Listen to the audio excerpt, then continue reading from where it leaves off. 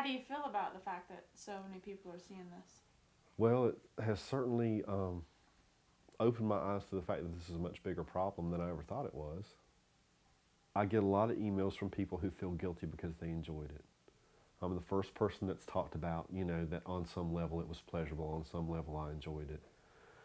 Your body is wired to react in a certain way. I mean, that's just the way it works. If someone touches your genitals react. And you don't have to know who that person is. They don't care who that is any more than you need to know what brand of stove is burning your hand.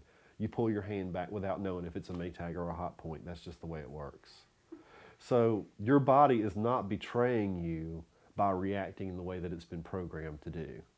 The betrayal is on the part of the molester.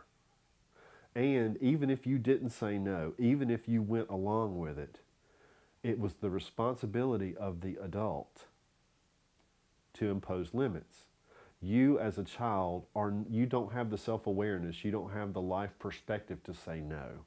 All you know is it's exciting and you go along with it.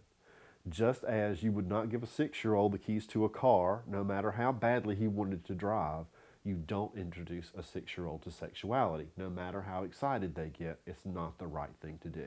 It took a while to get here, but I got here.